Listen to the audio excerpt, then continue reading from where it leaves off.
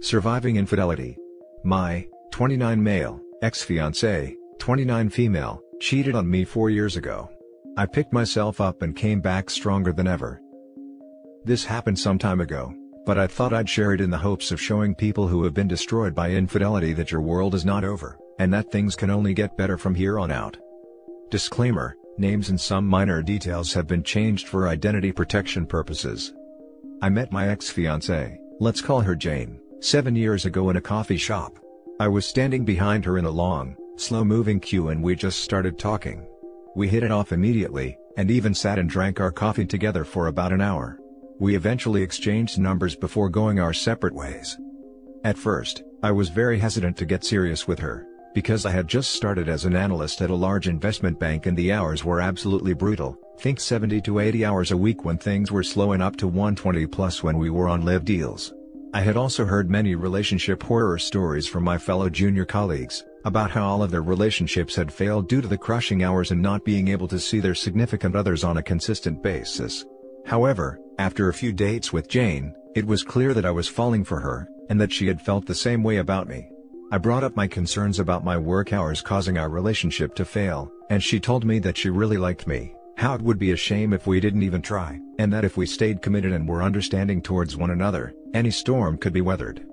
She was true to her word. The next 3 years were filled with Everest-like highs and hellish lows, but we persevered. She was patient and understanding, and never made me feel guilty about all the super late nights spent at work and not with her. She showered me with love, care, and affection, and often told me how grateful she was to be with an amazing person like me. I, in turn, did everything humanly possible to love her like she deserved to be loved. To everyone's surprise, after the end of this 3-year period, we were going stronger than ever, whilst all of my fellow analysts' relationships crumbled and burned. During this period, I decided that the time was right for me to start recruiting for private equity roles.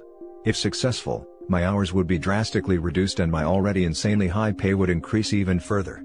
I also decided that I wanted to spend the rest of my life with Jane, this amazing woman who had stuck with me, even through my sucky banking years as a junior.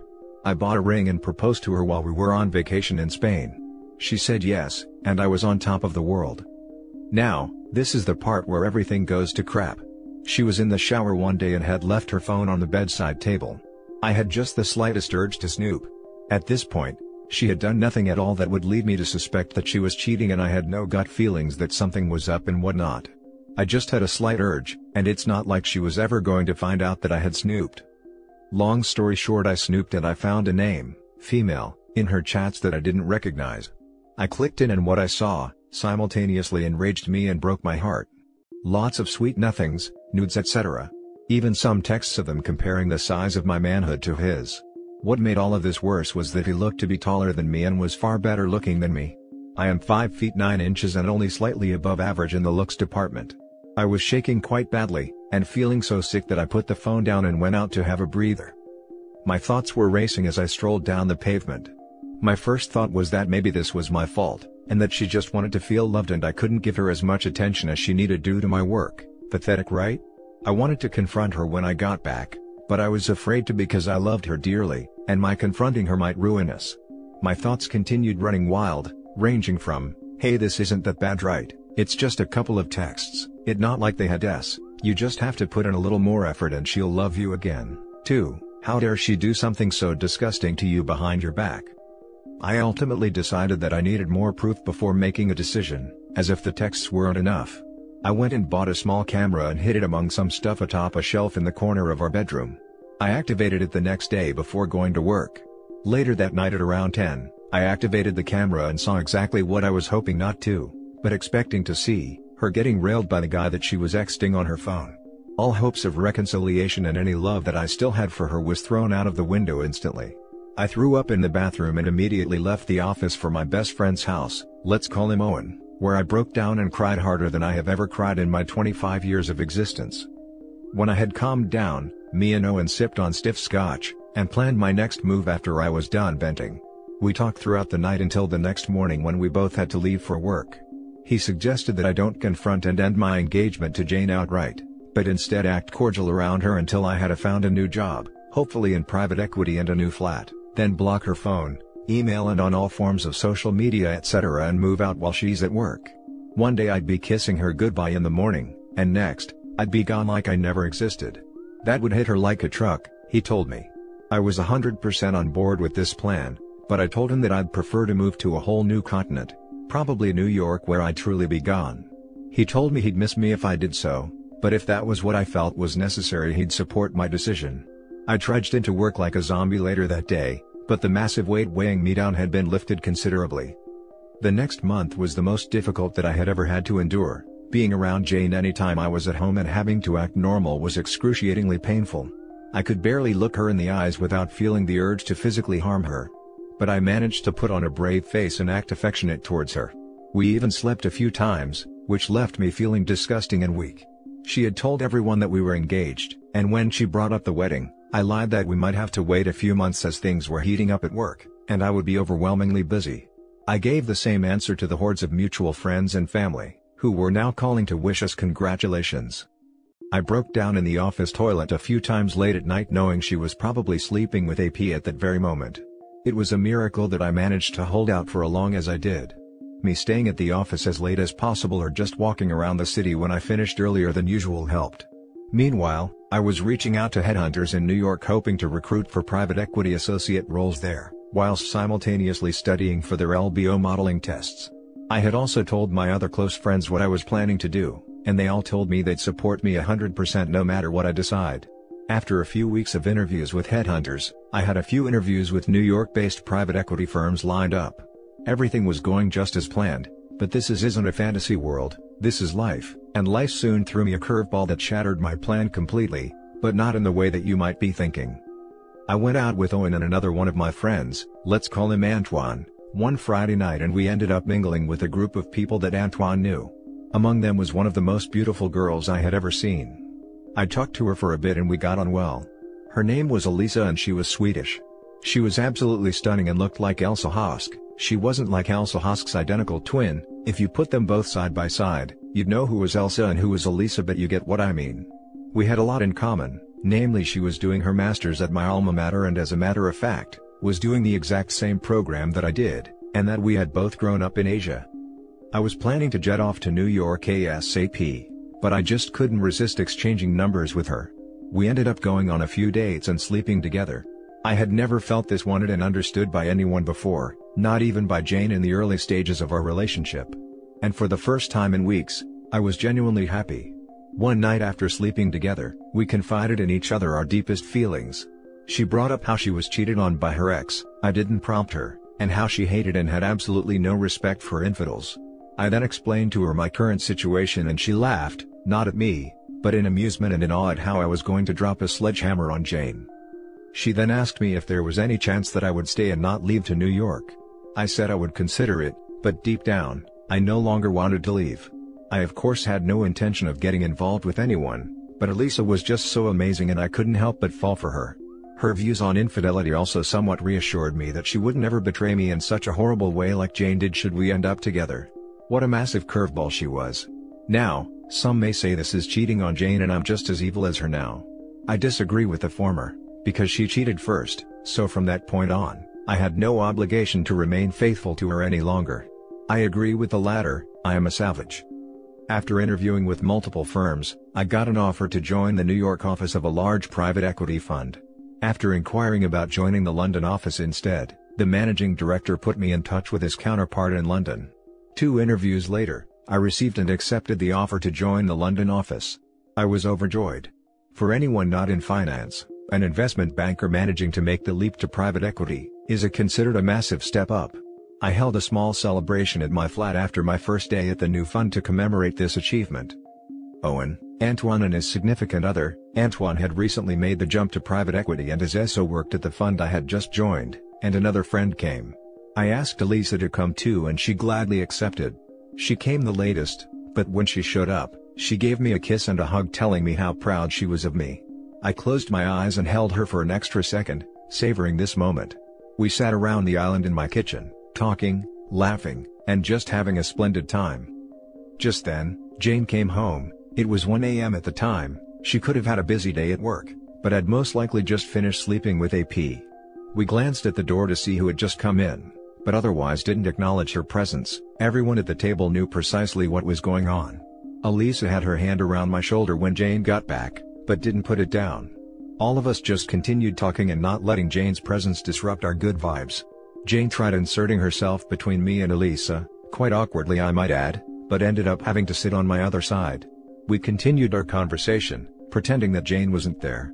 I ignored her too and had my body turned towards Elisa the whole time. I could sense that Jane was extremely uncomfortable. At around 2, everyone decided to pop off to go home and get some sleep. I opened the door and showed everyone out, then after some deliberation, put on my shoes and followed them. Jane asked me where I was going with a tinge of worry in her voice. "I'll be back in a bit," I responded and closed the door before she could respond. I woke up at around 8, Elisa was still asleep next to me, so I just planted a small kiss on her head and headed home to carry out the final stage of my new plan. I had silenced my phone before going to bed because it was blowing up with text messages and calls from Jane. When I got home, Jane was sitting at the island looking dejected, her eyes and nose were red from crying. If this was before she had betrayed me, my heart would have broken for her and I would have done anything to cheer her up. But after what she had done, I felt nothing, not even a shred of sympathy. "Where were you?" she asked. "I fell asleep in the car," I replied. I didn't own a car, but at that point, I didn't even care if my answers were incoherent. Got to freshen up and get to work. I then hopped into the shower. I got out and put on my suit, then realized that she had to feel at ease if she was to leave for work, and she couldn't be at home if my plan was to succeed.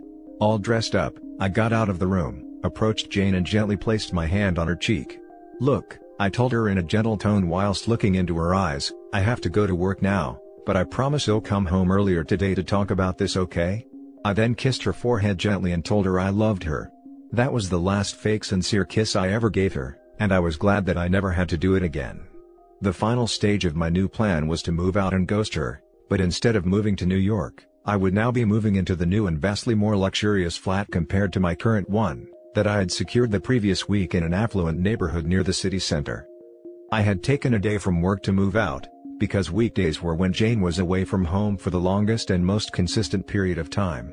I met up with Owen and Antoine for breakfast at a nearby restaurant. They too had taken a day to help me out. When we were done, I checked her location on my phone and sure enough she was at work. We went back to my old flat and packed all of my things that I hadn't moved to Owen's flat into his car and left. I did feel a little sad leaving the flat that I had called home for the past 3 years, but this was a new beginning and change isn't always easy. The lease on the old flat was in my name and it expires in 2 months. But with my new salary, 2 months worth of rent at the old flat was nothing to me. Besides, paying 2 months worth of rent to have my traitor of a fiancé's life fall apart was quite the bargain. After I moved out, life was incredible. My new job was amazing and I was enjoying myself. I had a lot more free time now. I started boxing regularly again and actually had time to sleep at night. My friends said I look a lot healthier and happier. I felt that way too. Me and Elisa made our relationship official and we were extremely happy together. She even managed to get an offer to join a different private equity fund straight out of school, which is a very impressive feat. I can say that I was happier than I had ever been since leaving school. As for Jane, my disappearance hit her like an uppercut to the chin that she didn't recover from for a long time. All of my friends were bombarded at one point with messages and calls from her, asking about me. I had blocked her from everything, phone, social media, etc. She still had the engagement ring I gave her, but my plan wouldn't have been much of an uppercut if I had asked for it back. As for her relationship with AP, I never found out nor did I care to find out what happened to them. If he wanted her, he could have her. Trash always end up together in a pile. One day at work, after a morning meeting I was walking back to my cubicle when I was greeted by an unsightly guest, a livid Jane standing between me and my cubicle. She lunged forward and started attacking me, streams of expletives and vitriol coming out of her mouth while she tried to slap me in the face. I deflected her blows easily. My cubicle mate Giara and another colleague hurriedly restrained her. She fell onto her knees sobbing and droning on. I was so worried. "I missed you, where did you go? I love you. How could you do this to me?" I calmly took out my phone, found the videos of her and AP getting it on and played it, shoving the phone in her face. I still find myself laughing at the look of horror on her face when I think of it sometimes. She started hyperventilating. "Look," she said through her heavy breathing, "I can explain, it's not what it looks like." I couldn't help but burst out laughing the line, "It's not what it looks like?" It was clearly her getting boned by another guy that wasn't her fiancé. I wanted to yell at her and rub all the BS that she'd done to me in her face. But in reality, it had come across as me trying to convince her that she did something egregiously wrong. She knew full well that she had messed up big time, and the guilt was already consuming her. "OP, look at me," she continued softly, "I love you, I will always love you, as long as the sky is blue, I will love you. Here in London, the sky's always grey," I quipped back with a straight face and a smug tone. Kiara covered her mouth with her hand, stifling a laugh. Jane's tears were still in free flow as security intervened and escorted her out of the office. Another dose of karma hit Jane literally an hour later. I had arranged to meet with Elisa for lunch. When I got to my building lobby, she was already waiting for me. We kissed, then walked hand in hand towards the exit and right into Jane's bewildered face. There was an awkward pause, with the three of us staring at each other. Jane proceeded to fall on her knees, again, and started bawling. Probably just jealous that I'd left her for someone far more beautiful, or probably just consumed by guilt and regret. I'd never know, and frankly, I don't care to know. Me and Elisa just sidestepped her and walked out into the open. The rest of this story involving Jane just has to do with the engagement and her friends and family, but that's a story for another time. As for me, life is still amazing. I was given the nod for VP, Vice President, promotion at my fund last month and am on track to make partner before I turn 40, hopefully. Elisa has become my new fiancé. I proposed to her last summer and she tearfully accepted. We love each other dearly. We plan to get married when the pandemic is over and are already talking about having children together. The new lockdown really sucks for everyone, but we are very fortunate to have each other to count on during such trying times. That's my story, guys. I just wanted to share this in order to show that if you're a victim on infidelity, it's not the end of the world. You can always bounce back, level up and reach new highs that you never thought possible. Have a great day, everyone. Now for the last story. My wife, 34, hides our marriage at work and with her friends. I, 32, and her have been married for the past 3 years. I'm confused what to do. We are married since 2 years. Things were difficult for us because my family was not ready for the marriage yet. But anyway, we went ahead and registered for a court marriage. My family is fine with us now, but don't involve themselves too much. There have been ups and downs, and we don't stay together all the time. In about a week, I stay 3 to 5 days with my wife and 2 to 3 days with my family. The relationship is fine, although there have been a few problems as well. After about a year since our marriage, we fought and broke up for a week. But then gradually we made peace. A few months later, I found out she was too friendly with her co-worker. I was not aware of it, but I just happened to check her phone and then she didn't let me read the conversation with his co-worker. I believe it was her boyfriend, so I broke up with her again for 6 to 8 months. After this period, we got along again, with me being half-hearted. But anyway, she was applying to a new job recently, when she said she was not married, which was a shock for me, so I confronted her. She put up some SHT like we don't stay together and I don't have a job, and we are not like regular couples and stuff like that. I'm confused. Even if I don't have a job temporarily, lying about being single and denying the marriage is something hard to swallow. Also, I don't take any financial help from her, so I'm no burden on her. What should I do? I'm a bit attached to her, but is it worth going ahead in this marriage? Now for the top advice. I'm hella confused as to how you're married but not living together.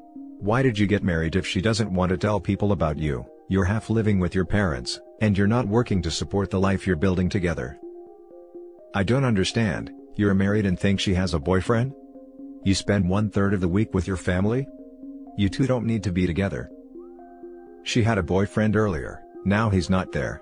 I'm not even sure if it was her BF, but when she didn't let me read their conversation, I guess it was her BF. 1/3 of the week with my family, and wife lives in a different home. You're confused, I'm confused. You broke up with your wife and don't live with her?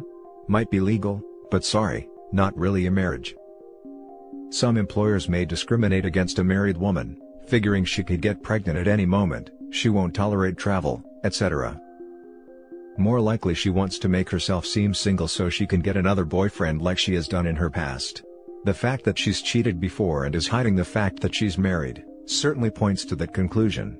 That's it for this video, guys. If you have thoughts to share, leave a comment below. Don't forget to hit like and subscribe if you like this content. I'll catch you in the next one. Good day, everyone.